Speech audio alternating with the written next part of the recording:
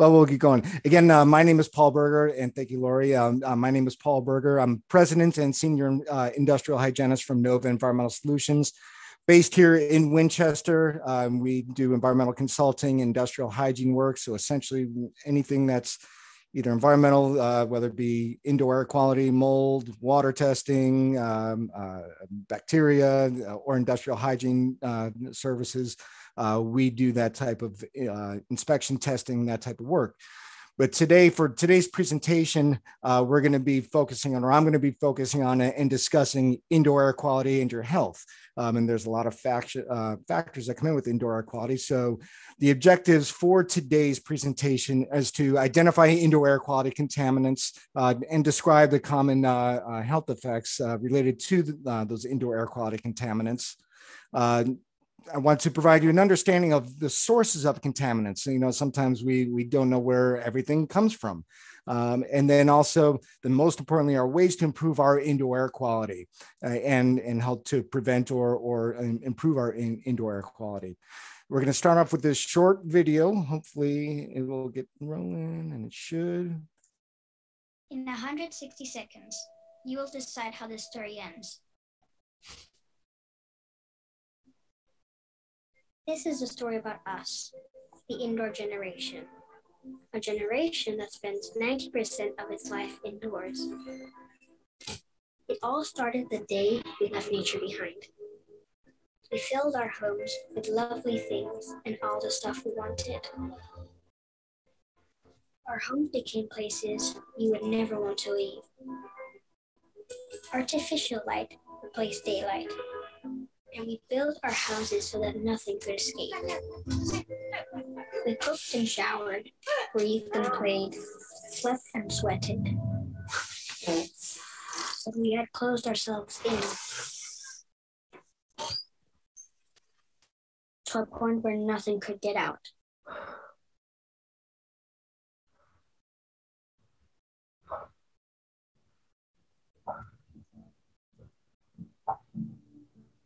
So when the air turned bad inside, I tried fixing it with chemicals. I would put in little artificial suns everywhere to make the darkness bearable. That's when things started to happen. Hard to notice in the beginning.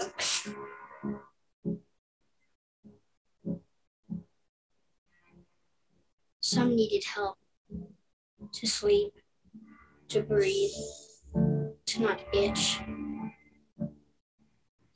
Many of us even started to feel sad.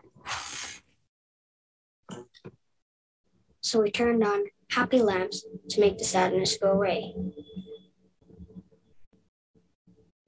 Then, scientists discovered that the air inside our homes is up to 5 times more polluted than the air outside. And that the lack of daylight can affect children's learning and increase blood pressure.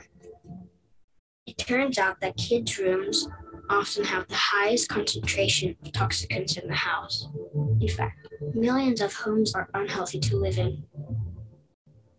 They discovered that living in damp and moldy homes increases the risk of asthma by 40%. And I learned that millions of people like me suffer from asthma and allergies caused by a bad indoor environment. And so, here we are. How the story ends is up to you, because it's not written yet. If you care about the indoor generation, do something. Begin to think and live differently. Let light and fresh air into your life again. Even small changes can make a huge difference for coming generations. Learn how at theindoorgeneration.com.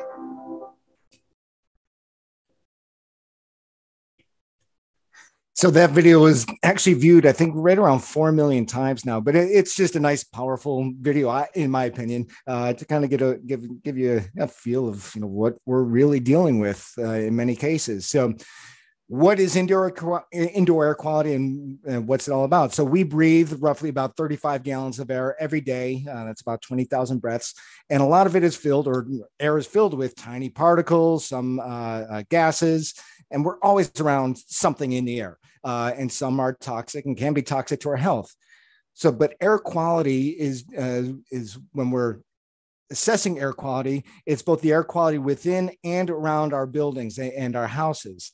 But indoor air quality does impact and can impact the health and comfort of building occupants. And according to the US EPA, American Lung Association, World Health Organization, Health Canada, indoor air quality pollutants are one of the greatest risks to human health. So how small what are we breathing? How small are these things? So I'm going to try to use, hopefully this works, a little laser pointer here. So right down here, this is about the size of a grain of sand, which is 90 microns in size. A human hair, that's what this represents, is about 50 to 70 diameters in microns in diameters.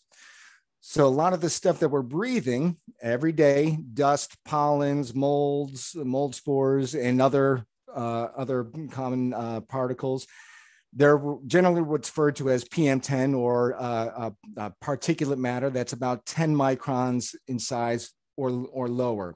And that's right here, these little blue balls. And then you'll see these little pink dots. Those are what's called the tiny particles, or PM 2.5. And we are breathing those every day. And that could be combustion particles, organic compounds, volatile organic compounds, other metals. I can say that going back to molds, specifically for mold spores, they could generally range between 2 microns to 10 microns in size, depending on the species and the types of molds. So that just kind of gives you a reference of the size of the particles and the size of the stuff that we're breathing in every day. So I'll move into the next slide, which goes into where these particles end up and where all these articles and fragments end up. So the particle fractions, so the inhalable ones, those end up in our nose and our mouths, and generally right up in here. And those are the larger particles, which our body gets rid of naturally, easily. The smaller particles, which are known as the thoracic fractions, if you will, those are ones that are generally about 10 microns or smaller. So those could get past the larynx and into this area of the lungs, in here into the cilium. And then finally, the tiniest particles are the respirable particles. Those are the less than 4 microns. Generally, is the fractions for respirable particulates, and some of those can include mold spores, and then other tiny particulates. Those are the ones that can get embedded into your actual lungs, go past the cilia, and get inside of your lungs. So why is it important to improve indoor air quality? And we'll get into that. So people spend about 90% of their times indoors. Air pollution levels in the videos, and they said like 5 times. Well, EPA has done a study not too long ago that air pollution indoors can be sometimes up to 100 times higher indoors than outdoors. And indoor air quality not only affects health, but it can affect productivity of your children, of you at work, so that's why not just immediate health effects, but also, again, your productivity.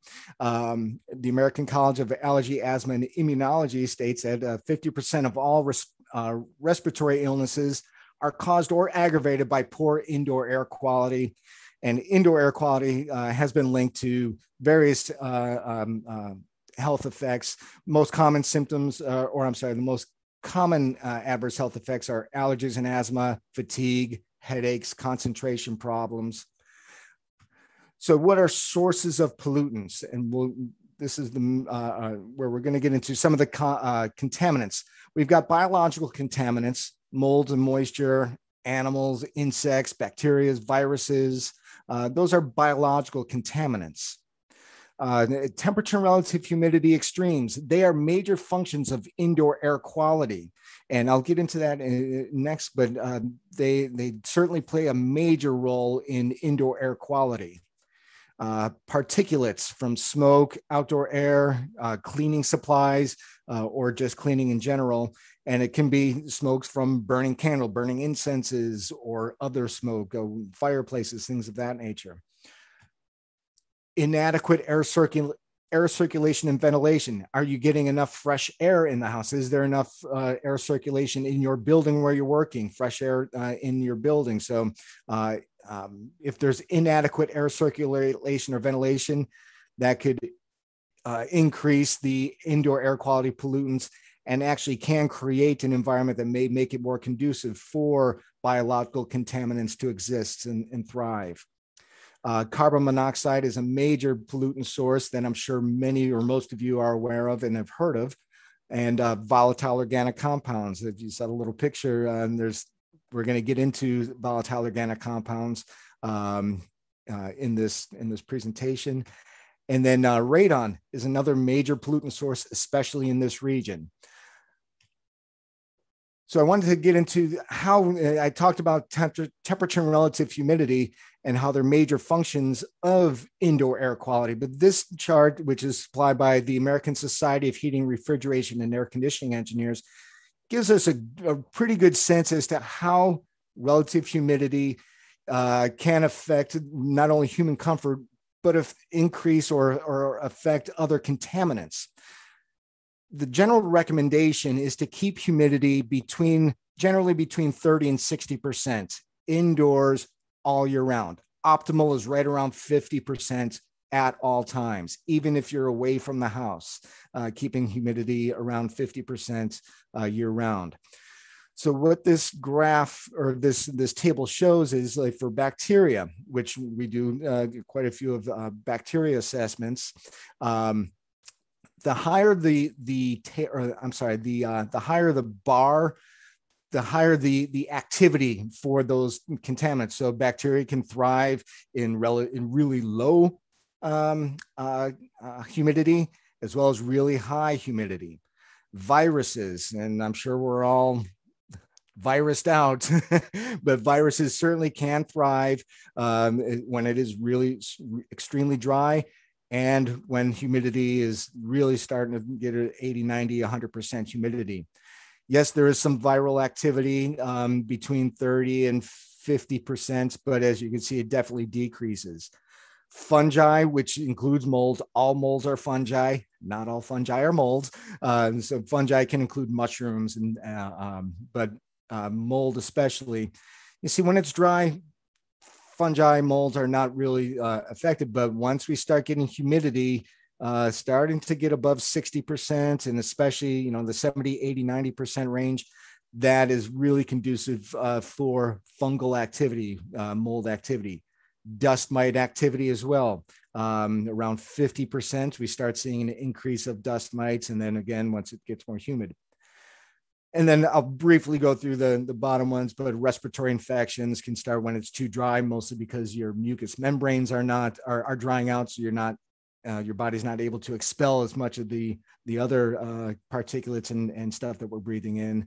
And the allergic and asthma, allergic rhinitis and asthma, again, the least amount of activities in that 30 to 60% range. So again, that 30 per 60 relative humidity percent range, that's optimal. Let me move on. Jump right into mold. So mold right now, there's about 1,000 species of known mold in the United States. There's roughly about 100,000 known species worldwide.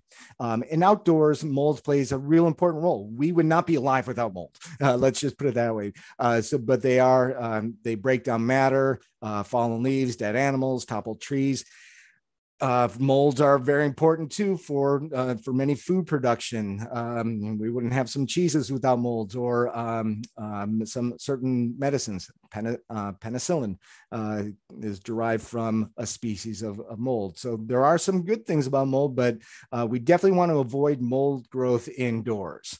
And molds can grow on virtually any substance as long as there's moisture or water, oxygen, and an organic source. Basically anything that's got a carbon compound, molds can feed on that substance. Molds prefer damp or wet building materials such as damp drywall, wood, high cellulose materials. So not only are molds can affect our health, but they're also affecting the structural integrity of buildings. Just like molds are breaking down the organic matter outdoors, that's what they're doing to the building materials inside of our structures if it's left unchecked. So molds are eating away at the drywall, at the wood. So if you ever see wood rot, well, a lot of that wood rot is because of mold or fungal activity that's eating away at the sugars inside the wood. So again, not only is it important for health purposes, but it's also important for to identify any mold issues, mold and moisture issues due to structural integrity of buildings. So mold exposures, about 50% of all homes have mold, and whether it's visible or not on the wall or inside. So there's likely to be some sort of mold in about 50% of all homes. 93% of chronic sinus infections can be attributed to mold exposures. 40% of people can develop asthma as it relates to mold exposures. And then again, 21% of all asthma cases is directly related to mold. So here's some just examples of molds and mold growth. Again, as I stated before, molds need water indoors to grow, some sort of moisture source. So mold growth due to water intrusion, floods, leaks, plumbing issues, condensation from metal ductwork or from plumbing. This picture is typically what we find. You get all sorts of molds that grow on drywall. This is a picture that I took from one site where there was just a chronic water intrusion this is in a basement level closet, and water was coming in from the exterior wall, running in and just causing all this nastiness. Then we also have what's known as humidity-induced mold growth. So mold growth can grow. Certain species of Aspergillus, Penicillium can grow and survive. They're very dry tolerant. So when humidity levels are maintained roughly at about 60 to 70% indoors, we could end up with this. This is a very common, and I see this, I did take this picture of a home where you get some mold growth on shoes, on clothing, on furniture, underneath stairs. So anywhere where there's air stagnation, humidity, so you don't always need a leak or a flood to have mold growth. And again, these molds are very common in humidity induced, but they can cause some serious health issues, especially dealing with species of Aspergillus and Penicillium. So how does one get exposed to mold? Inhalation is the most common route of exposure. Obviously, we're breathing in mold spores. We're breathing in mold spores every day, but what you don't want to do and try to avoid is to breathe in high concentrations over extended periods of time. So inhalation of spores and mold fragments, meaning the hyphal elements, is one route of exposure. And the other main route of exposure is eating foods that have mold and ingesting foods that have mold. And it's not always fruit. I mean, you could have cereal grains that have mold where you may not actually see mold, but if cereals or oats or things of that nature are being stored in somewhat more of a damp environment and not a really dry environment, you're going to get some molds that can develop on those foods. So the health effects attributed to mold, we've got hypersensitivity, which is basically your allergic type reactions, toxicity, and infections. Clinical research is still relatively limited, and studies are very limited as far as the health effects attributed to mold. And there are some controversies with major organizations that say, well, how do we quantify, or what do we say? You know, are there enough studies, clinical studies or epidemiology studies that could definitively link certain molds to certain health effects? So again, that's why clinical research and studies are still very, very limited. But we do know that molds can cause some allergic responses. They could be from either inhalation or touching molds, or eating molds can cause allergic reactions in sensitive individuals. Exposure to molds in the sensitive population is roughly about 10% of people who are known to have mold allergies. With most allergens, low doses over long periods of time are likely needed for someone to become sensitized or to develop an allergy to molds. And then higher doses, once you become sensitized, higher doses are likely for symptoms. Again, I'm using the terms likely, probably, because there is no definitive answer. There are no definitive answers. It's all based on someone's individual sensitivities, their own genetic dispositions. So I'm going to use some generally general terms that we use in the industry. Mold toxicity, and I'm sure many of you have heard about mold mycotoxins. So what are mycotoxins? Certain species of molds do create byproducts of mycotoxins. So they're basically chemicals that are released by the molds. And why we think why molds produce these toxins are to help fight off other invading species of molds. So there's, again, as I said, there's thousands of species of molds, and they're all competing for the same food sources. So a lot of these molds produce these mycotoxins to help fight off other invading species, so that they win out. They're on the food sources. And these mold mycotoxins, again, can be found in damp or water damaged building materials and food. So again, it's not always mold growth that where you could be exposed to and have mycotoxins in your system as relate due to molds on building materials, but also in foods. Excuse me. The most common examples of mycotoxins are aflatoxin and ochratoxins, but there are a lot of other mycotoxins that are commonly associated with molds.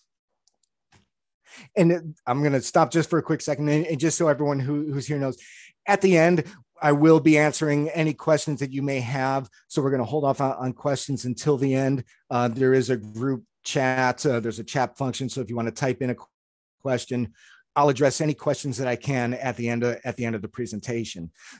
Just want to get that in there. So if anyone thinks that I'm going too fast or has a question, we will address any questions at the end.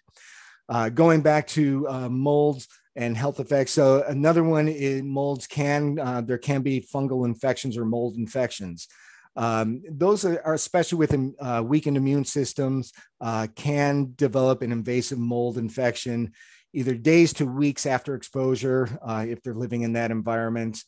Exposure to molds, a mold that grows as a result of water damage increases the risk of infection of infectious molds. But according to the CDC, mold infections are rare. They're typically caused by Aspergillus, and there are other opportunistic fungal pathogens, but Aspergillus is typically the most common genre mold, and there are certain species within Aspergillus that are more associated with infections. But they are, and mold infections are difficult to diagnose. Jumping back to Aspergillus, there is an actual specific infection directly related to Aspergillus called aspergillosis, and that's where the Aspergillus can actually grow inside of the lungs. So I know in hospital settings, we've been called in, or I've been called in to do mold inspections, indoor air quality testing, and they really want to know what species of Aspergillus may be present in certain areas. But again, infections related to molds are rare. But here are some symptoms, and I'm going to talk about some mold exposure symptoms. But first things first, I'm not a doctor and I don't play one on TV. So if anyone has any symptoms that were about to grow up, it may or may not be related to molds. Best to consult with your healthcare practitioner. But these are very common, or most common symptoms related to mold exposures. And many of you may see a recurring theme here, but sneezing, sore throat, sore or hoarse throat, cold and flu symptoms, asthma, nosebleeds, chronic fatigue. And I'm going to jump through some of these. And some of these you may not even be aware of, but some of these symptoms have been linked to mold exposures: memory loss, attention deficit and concentration problems, personality changes, other neurological disorders, hair loss. I've had clients who have had chronic hair loss problems directly related to molds and mold exposures. And some of the others here are symptoms that are known related exposures to mold. So I'm going to end there on mold. And again, I can't address any mold issues. So I'm going to get into the chemical contaminants now as it relates to indoor air quality. So what we'll be talking about specifically are carbon monoxides, volatile organic compounds, and radon.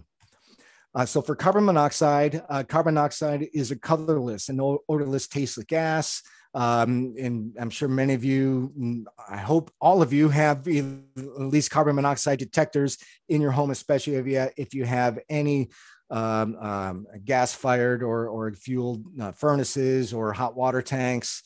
You should have carbon monoxide, and sources include unvented fuel fired appliances, and then other tobacco, wood burning, gas powered equipment and oils. So for carbon monoxide, what are typical levels in a home? We could find them anywhere between 0.5 to 5 parts per million. Generally, it's expected and acceptable, if you will, in a properly functioning gas fireplace or furnace or even gas fueled appliances to have carbon monoxide levels at about 5 to 15 parts per million. There are workplace limits at 35 parts per million over an 8-hour time-weighted average. But where we start to see is if carbon monoxide levels are about 100 parts per million, leave the area immediately. Dizziness, nausea, and fatigue are some of the initial symptoms of carbon monoxide poisoning. And that's where when levels are at about 200 parts per million. And then as you can see, the higher up we go, carbon monoxide poisoning can be fatal and relatively quickly. So again, as I get into what we could do to improve it, one of the things is to definitely get carbon monoxide, especially if you're using any gas appliances. We're going to go into volatile organic compounds. So volatile organic compounds are all carbon-based chemicals. There are thousands of VOCs. They're naturally occurring or synthetic, and they're typically higher indoors than outdoors, and for a couple of reasons. Obviously, we've got VOC sources, and I'll get into the sources indoors, but why we not only because outdoors there's a lot more air, but as far as concentration goes, but also because they're carbon-based, UV helps break down those carbon binders in the chemicals. So once VOCs are out in sunlight, those VOCs or those chemicals break apart, if you will. Some volatile organic compounds are highly toxic. Others can be moderately toxic, and then some are just mildly toxic. So why should you care about VOCs? Well, VOCs in homes, there's many sources. We've got paints and paint strippers and other solvents. We've got some cleaning, and I'm not sure if I can move this at all, aerosol sprays, cleaners, disinfectants, detergents, air fresheners, perfumes, scented candles, potpourris, hand sanitizers. They all emit volatile organic compounds.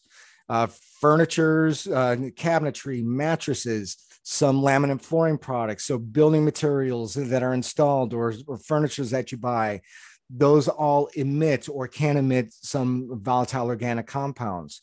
We often get called in with complaints after remodeling a home, furniture has been installed or new flooring or cabinetry has been installed, and some of the occupants, when they come in, especially if their house has been sealed up for a while, start complaining, oh, I'm getting these odors, or I'm getting headaches, and I don't know if it's because of the furniture or carpeting or whatever the case may be. So that's not uncommon, an uncommon complaint that we get called in to help investigate those issues. So the health effects related to to volatile organic compounds, again, asthma attacks, itchy eyes, sneezy, running nose, headaches. Noticing a theme here with some of them, both with molds and with VOCs. But then, again, irritation, throat irritation, headaches, fatigue are just common complaints that we receive that may be a result of volatile organic compounds. in a typical indoor environment, it's not uncommon. It's generally found to be acceptable, where VOC, total volatile organic compounds, are generally in between the 50 parts per billion range and 500 parts per billion range. Once we start, again, seeing levels above that 500 parts per billion as a total volatile organic compound level, that's where some red flags start to pop up when we're doing an investigation. Long-term exposures to VOCs have been known to cause some kidney damage, elevated blood pressure. So those are some of the known long-term effects to volatile organic compounds. And we're going to move on over to radon now. Radon is a naturally occurring gas that you can't see, smell, or taste. Its presence is in your home, and it certainly can pose a danger. And radon is formed by natural radioactive decay of uranium in rocks in the Earth's crust. And it is found in all 50 states. Radon is the second leading cause of lung cancer in America, and radon-related lung cancer, excuse me, does claim more than 20,000 lives annually. Radon is the leading cause of lung cancer among non-smokers. So, and that is a national stat that is a leading cause of lung cancer among non-smokers. And according to the Virginia Department of Health, approximately 600 people every year are believed to have died from radon-related lung cancer in Virginia. And I'll just pop up a map here. This map is courtesy of USCPA, and it gives zones of the highest potential for what EPA says is the screening level of 4 picocuries per liter or higher.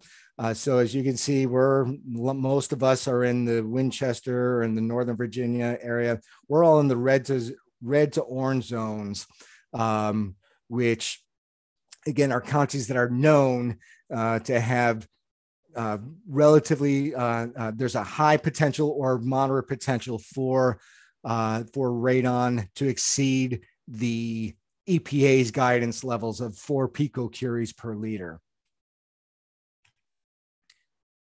So why is radon a concern? Radon decays into radioactive particles known as radon decay products. These particles are easily inhaled and deposited in the lungs. So it's really not the gas radon, if you will, that we're concerned about, and that's what we measure. If radon is tested for, it's measuring radon levels, but it's really the decay products that are inhaled. And those those decay products damage the lung tissue. So the radon decay products decay into plutonium-218 and plutonium-214, and they emit alpha particles, and those particles are just constantly striking the lungs, and they cause physical and physical damage to the lungs, and can actually cause chemical damage, changing the DNA. So that's why radon is definitely a concern, especially in this region. So what can we do? Well, the most effective air quality control measure is source control. We have a lot of control as to what we're being exposed to. So you are in control as much as of much of the indoor air quality pollution. First thing that I always tell, fresh air is your friend. On days where it's clement weather, like today, like yesterday, open windows, let fresh air in. Not only does it feel good, but it also allows just common particles and stuff that has built up to exhaust out. You're getting cross breezes. You're getting a ventilation of the structure of your home. So fresh air is your friend.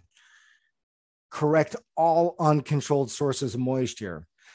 So what that means is if there are any plumbing leaks, or if you're having water leaking in your basement, even if it's occasional dampness in your basement, it's coming from somewhere. So you have to really identify it to correct it, to not only prevent damage to the structure, but also help prevent mold growth.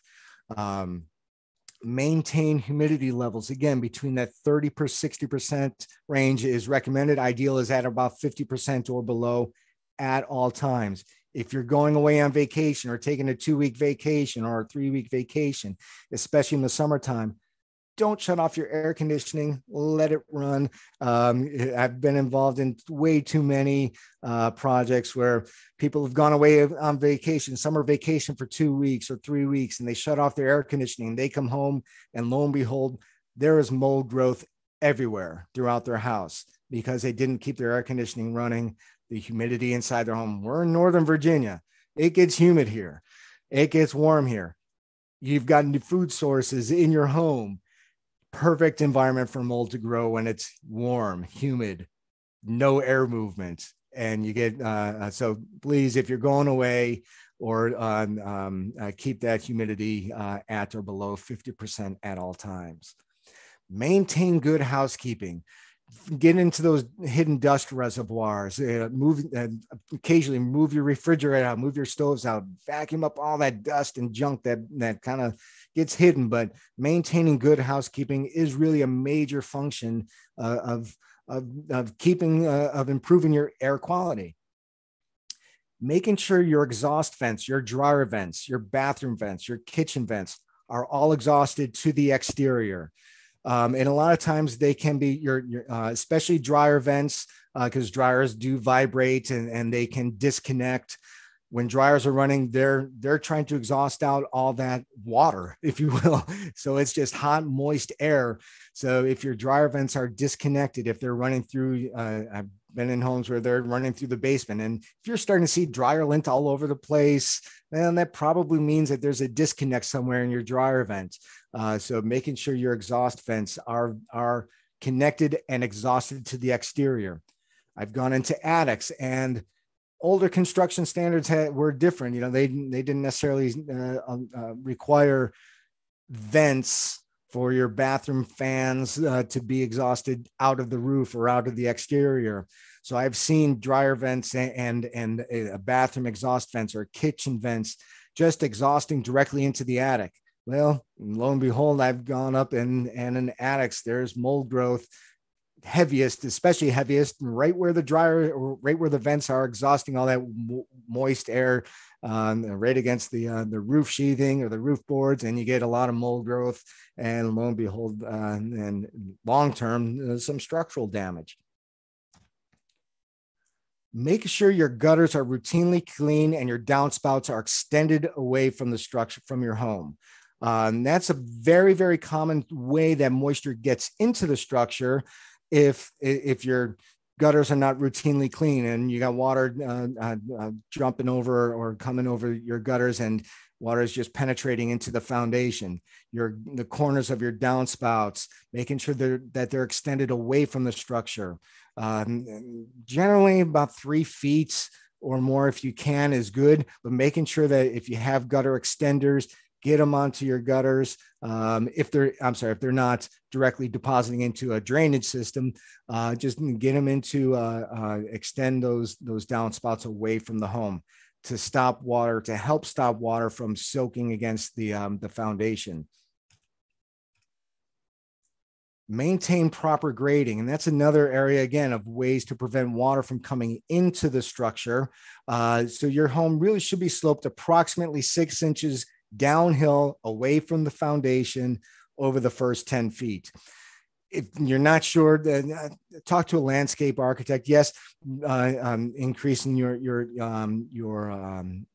soil or if you have landscaping around your home, your mulch can help. Keeping your plants, your root structure away from the foundation can also help. But really keeping the grading, try to examine to see if you have any neutral or negative grading. So grading around the house helps move water away from the structure. Eliminate or reduce the use of scented fabric sprays, air freshener, plug-in stuff. Again, those all are emitting volatile organic compounds, and people sometimes like the odors, like those sprays or those scented stuff. But a lot of them are synthetically made, and even some of the natural ones or some of the that use essential oils do emit some volatile organic compounds, which some people are very chemically sensitive and that can be a function or negatively impact the indoor air quality, especially to some individuals. I know I'm very chemically sensitive. I can't even go to a flower store, especially floral scents, even if they're natural. I immediately my head just clogs up almost instantly. If I go into a home that has scented candles, or I'm sorry, those plug-in devices, I almost can't go in. My throat tenses up or tightens up. It's pretty bad. I actually went to visit my mother. I'm going to go off in a little side story here. Went to visit my parents, and in their guest bedroom, I lay on their bed, and the second I lay on the bed, my throat swells up so bad that I couldn't sleep on the bed. She had got a coupon for some ball to drop into the laundry to help make her laundry smell better. Well, that didn't help me very much, and I could not sleep in that bed at all. It was pretty bad. And it was an immediate response. As soon as I laid on that bed, my throat swelled up, and I had trouble breathing. So those types of scented products do emit VOCs and can elicit those types of responses. Eliminate or reduce burning candles or incense. I know many people like to burn candles, and you certainly can. If it's not immediately affecting you or anyone in your household, you certainly can, but I would certainly reduce them, because again, not only are the odors, if you like scented products, but also the particulates, the combustion byproducts, if you will, the smoke, that can linger. So that's something just to consider. You also want to consider buying either non-toxic home furnishings. There are plenty of resources out there that can offer furniture, mattresses, or other home furnishings that are non-toxic. So it's something that you certainly should consider if you're in the market, or if you're considering purchasing new furniture. There are lots of new choices out there, and good choices out there. Do I have any that I specifically recommend? I really don't have any particular manufacturer, but there are a lot of good sources out there. If you're painting or refurnishing or refinishing your home, use either zero VOC or low VOC paints or stains. I can tell you that even if something is labeled low VOC or zero VOC, that's not always that doesn't mean that there is absolutely no volatile organic compounds. So it can be the base that may have zero VOC, and they could actually say zero VOC, but if pigment is added to it or different paint is added to it to add color, those can have VOCs. So you could reduce it or reduce your risk as much as possible by using zero or low VOC paints and stains. You also want to select the highest rated air filters that you can for your residential HVAC unit. Residential HVAC units are not fitted for HEPA filters, but you can use high rated HVAC. Air filters for your home.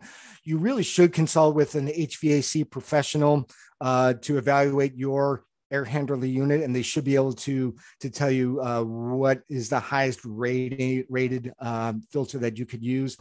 The reason for that is if you use a filter that may be too tight for too tight of a filter, it could actually impact the functionality of your air handling system, your fan, and it can actually cause premature wear and tear and burn out the fan if the fan is trying to draw air through and suck air through that filter and the filter is too tight. So, but use the highest rated filter that you can for your HVAC unit. Most of them that you can find in Lowe's or Home Depot, the highest quality filters are suitable for most, if not all, residential HVAC units. But I would certainly advise, speaking with an HVAC professional. Standalone air purifiers or HEPA filtered standalone air purifiers certainly do help and can help and do reduce airborne particulates, viruses, bacteria, things, airborne particulates of that nature. For VOCs and or mycotoxins, If you want to use an air purifier, or if you have an air purifier that has a HEPA filter, it should also have a carbon filter. So the carbon filters help attract those chemical compounds from volatile organic compounds and mycotoxins. So those certainly do help reduce. You'll never have zero stuff in the air. There's always going to be something in the air, and that's very typical and very normal, and we should. But you can certainly reduce the amount of particulates and contaminants in the air by using those types of devices. Going back to carbon monoxide, install low-level carbon monoxide monitors. You can find them. Most of them that are sold in the stores are have a range of about 30 parts per million. Try to find one that is sensitive enough to 15 parts per million. They tend to be a little bit more accurate, and I would certainly advise buying low-level carbon monoxide monitors. Ensure that your sump pumps, if you have a sump pump, make sure that they're operational and that the covers are sealed. So for two reasons, not only to evacuate water out of the structure, but also radon does penetrate through open sumps or open sump wells. So having covers that are sealed is very important. And then also, if water's sitting in your sump but not enough to be pumped out in your sump well, having covers on. Oftentimes I see them in closets or in a small built-in cabinet area where sumps can be located. Well, that water can evaporate, and I have seen mold growth start developing in enclosed closets or cabinets that are covering those sumps that don't necessarily have covers on them. So that water is just evaporating up and then causing mold growth onto those building materials. So again, dealing with radon, again, sealing cracks or openings in your foundation walls or your slabs. Again, you can do it using a silicone caulk or other sealants that are rated for either foundation, concrete, or cinder block. Again, it's best to speak with a radon mitigation specialist to evaluate. But there are simple things that you could do to help reduce radon from entering into your structure. Last thing that I'm going to say is let the sunshine in, and also fresh air. Again, fresh air is your friend. Open windows whenever possible, and that will certainly help reduce and improve the indoor air quality. Here are some really good resources, and I'll keep this up on the screen to find out more. And let me take this laser off. I forgot I had it on.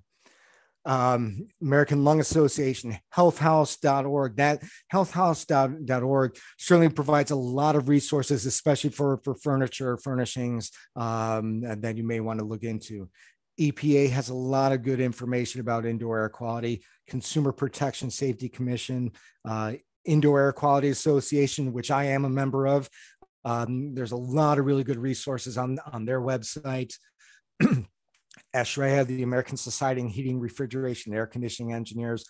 These all have really good resources for consumers and residential occupants and building occupants and building owners for tips and other resources for ways that you can improve your indoor air quality. And again, you can always reach out to us, and I don't know if you can see everything, but our phone number's on there. Our website is novaenvironmentalsolutions.com. We are on Facebook. We've been posting a lot of good information, a lot of tips and other information. We are on Instagram, and we just started a YouTube channel. I am going to, at some point, upload this presentation to our YouTube channel. But we also are going to be adding, and we do have a few videos up now on our YouTube channel, but we're going to be uploading additional videos dealing with not only mold, but other indoor air quality, more specific indoor air quality testing and things of that nature. But at this point, I'm going to open it up to any questions that someone may have. Okay, let's see if I could. I'll start with a question to get things rolling. You had said during the last lecture that you will sometimes let your fan go in your basement to keep air circulating to prevent mold. I was wondering if you still recommend that. Yeah. So, especially if it's an unused or an unfinished basement and you don't have air conditioning vents or air circulation going, running fans in a basement is a good way to keep air movement. So what air movement does is it helps prevent, or it helps allow for evaporation of moisture, so of dampness, humidity, but it also keeps air movement going. So keeping air movement is really key. Keeping your vents open. So if you're in rooms a lot, and that brings me to another good point, is in your house. I've been in many houses where they say, well, we don't use this room, so we're going to close the vents, or we don't use the basement anymore, and we're going to close all the vents. Well, that's not necessarily the best thing to do. Again, air stagnation can help promote or allow humidity to build up in those areas, especially this time of year. And that humidity, lack of air movement, can allow for that moisture, that humidity to absorb into the building materials, whether it be drywall, wood framing, underneath stairs, to allow for molds to start growing on ceiling joists. If you have a crawl space, I know many homes in this area and many homes in the region were built with the crawl spaces that are vented, with the theory being, well, you're going to get, air movement and it's going to help dry things out. Well, new research and new standards are beginning to change, or standards are beginning to change, where it's now best that crawl spaces should be sealed and be climate controlled. With vented crawl spaces, that's allowing the humid air to come in. And if you have a soil floor, even if you have a vapor barrier installed on your crawl space issues are very, very common. And contaminants that build up in crawl spaces can permeate into the living space and can affect the indoor air quality. And we get into crawl space issues at another time, but I hope that, but yes, so running fans, keeping air movement going is really a really good preventative measure, a way to help control or to prevent moisture from building up on building materials. What if you have a crawl space and you have a moisture barrier? What would one do? If you say they have a 120-year-old house with a crawl space and a brand new moisture barrier, what else can you do to prevent mold? Yeah, so vapor barriers are the evaluation of the vapor barriers. So really, vapor barriers, vapor retarders are two different things, but vapor barriers should be staked down to the ground. They shouldn't be loosely laid, run up the foundation walls, run up the columns, and be sealed. But if it's still a vented space, you may want to consider having it sealed. And I do have resources that do this type of work, that do enclose that crawl space and install mechanical devices to climate control and dehumidify that space. Vapor barriers do help prevent moisture from permeating up from groundwater, from the evaporation of water from the groundwater. But again, we're also talking about moisture that comes in from humidity from the vents.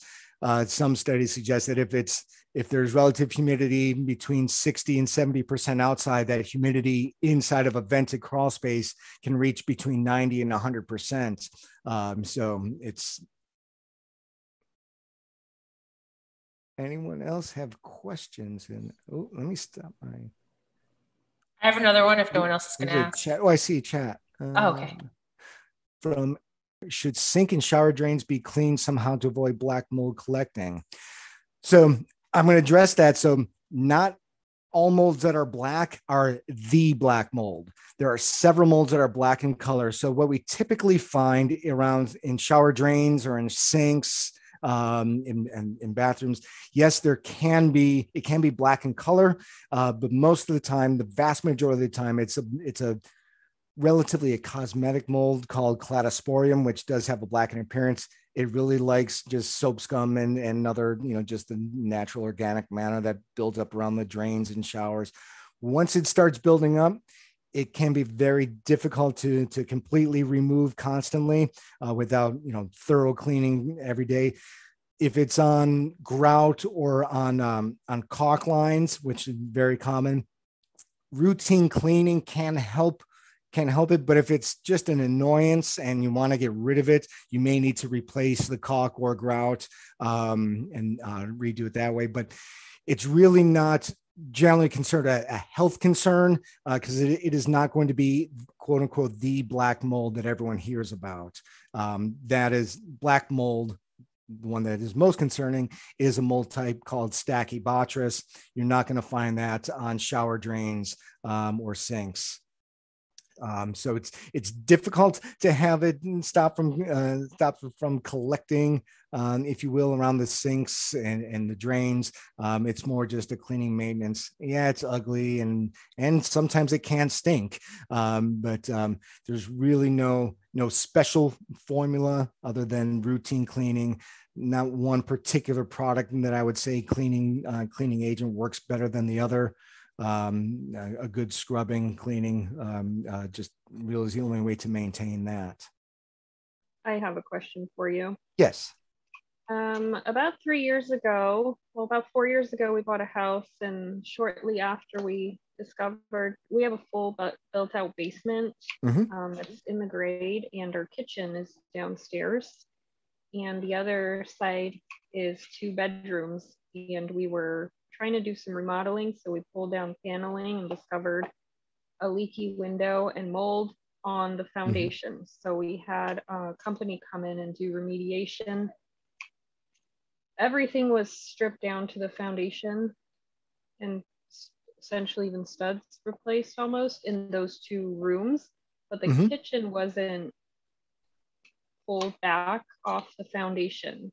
Now they said that they only found mold on those, and I know you guys didn't do it, but they saw the mold and they cleaned it up along the foundation side and the side, and they dug out on the outside of the house to redo waterproofing and put in a new drainage system. Yep.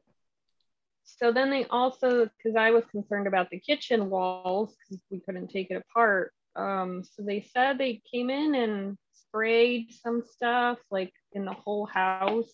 It's almost like they fumigated the whole house. Yeah, fogging. But it was something like that. But to try and kill everything that might be growing, is that effective?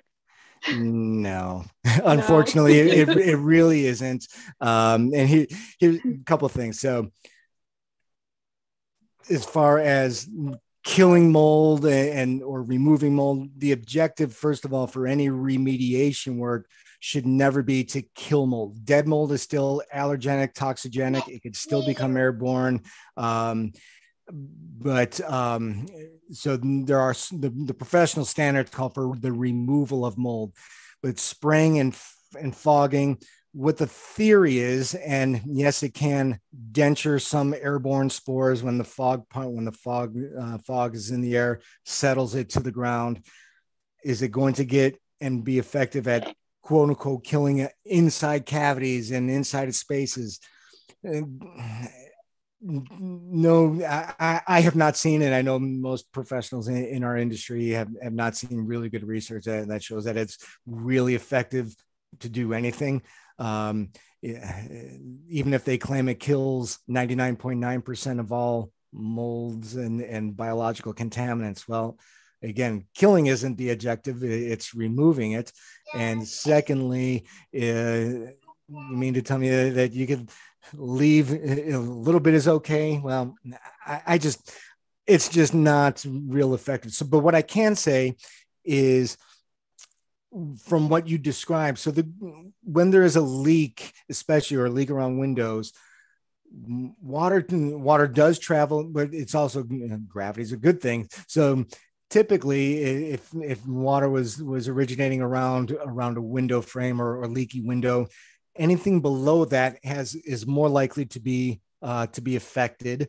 And the lower the water traveled, the more likely it is to be affected at the lowest point. So typically, if there's leaks around windows or from flooding or things of that nature, we tend to find the worst of the mold growth around the bottom foot to 2 feet of the affected wall, and it gets less the higher up it goes. More just from capillary suction, water will only suck up so far, and then conversely, when water comes in, it's going to travel and get to the lowest point that it can. But Okay. could there still be molds present behind behind your kitchen wall? It's anything is possible, and especially if I don't know if any sections were of that kitchen wall were opened up to investigate, or any specific sampling methods were used to investigate at that time, maybe or maybe not. But again, you typically try to go where the evidence is pointing to and where water travels to, and that's typically what's going to be the most affected areas. Right. Gotcha. It's just information I want to pass on to my husband, because his response is, "Oh, but they sprayed." Yeah, I mean, again, a lot of companies offer that, and I advise, and I do a lot of consulting, and I do write up remediation protocols for remediators to follow. It's a benefit to both the homeowners or the building owners and the remediators. They're getting an independence based on an actual assessment, identifying the known areas, but citing the professional sources or the industry sources of standards that, spraying, fogging, killing mold is not remediation work.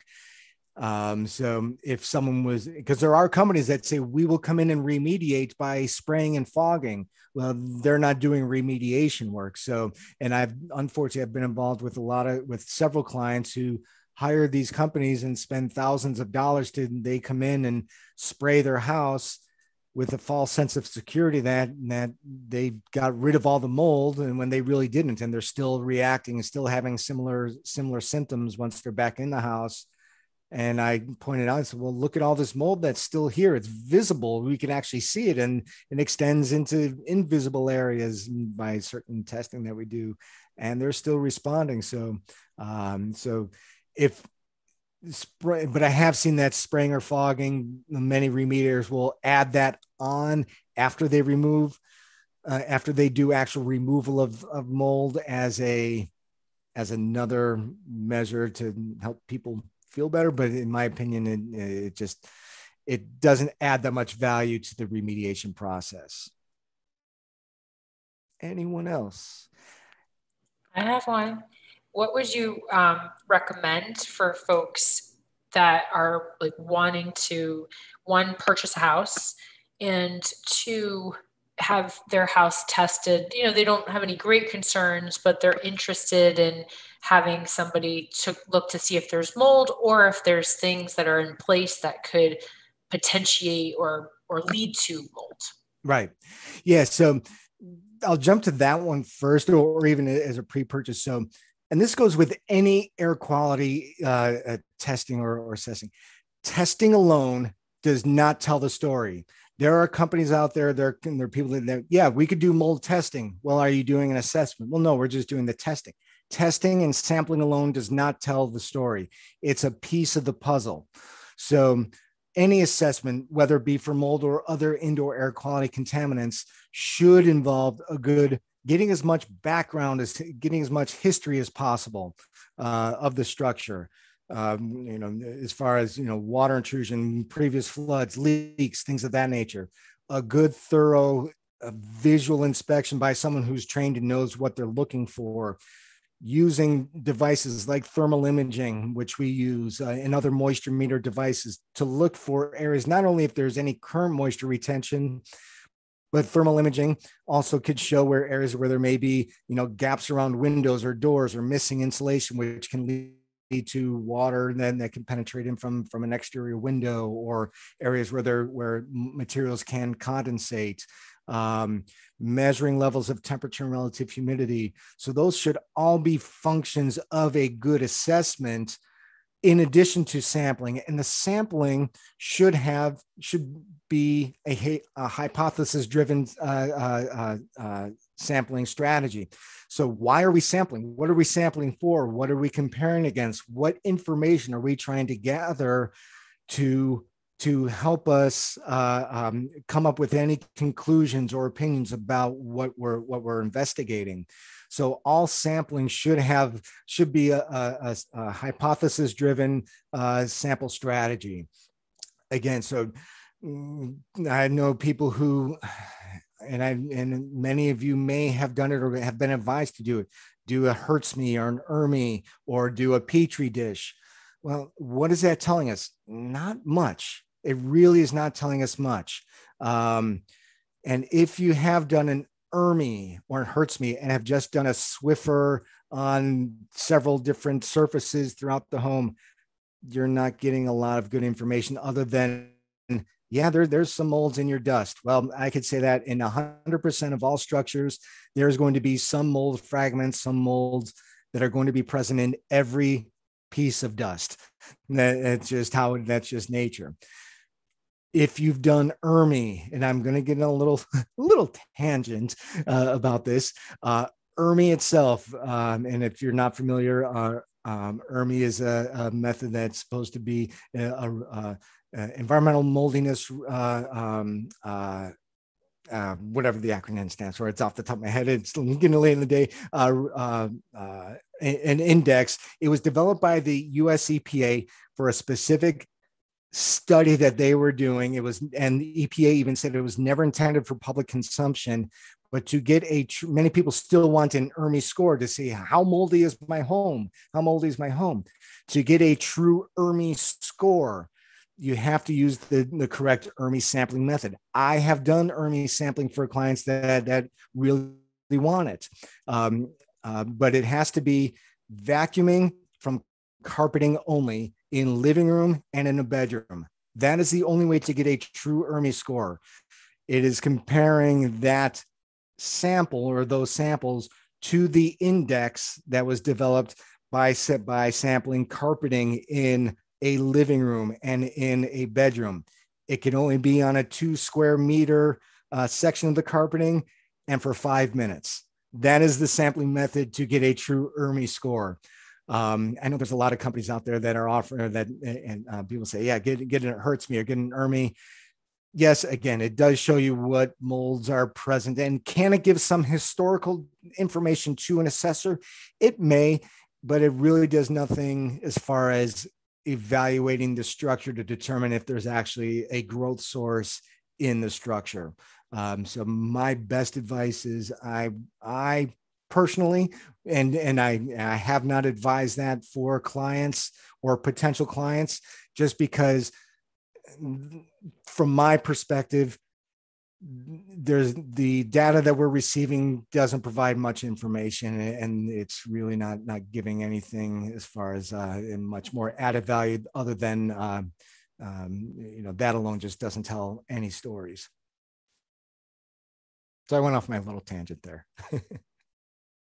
But if you've done it and I don't want to make anyone feel bad if they've done it, and you may get some satisfaction with it. But again, it's something where I'm happy to, speak with you one-on-one, and feel free to call me or email me directly if you have a specific concern or question. Even after this, I'm happy to go over, no obligation, no fees or anything like that.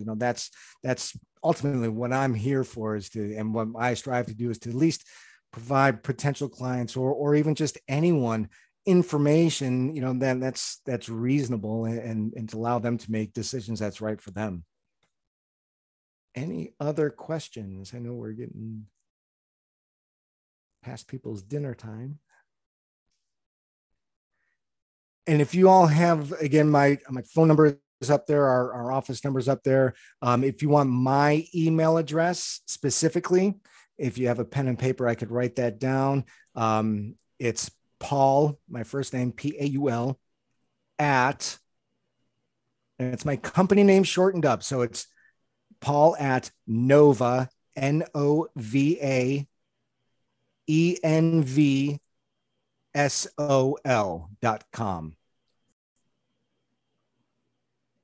Awesome.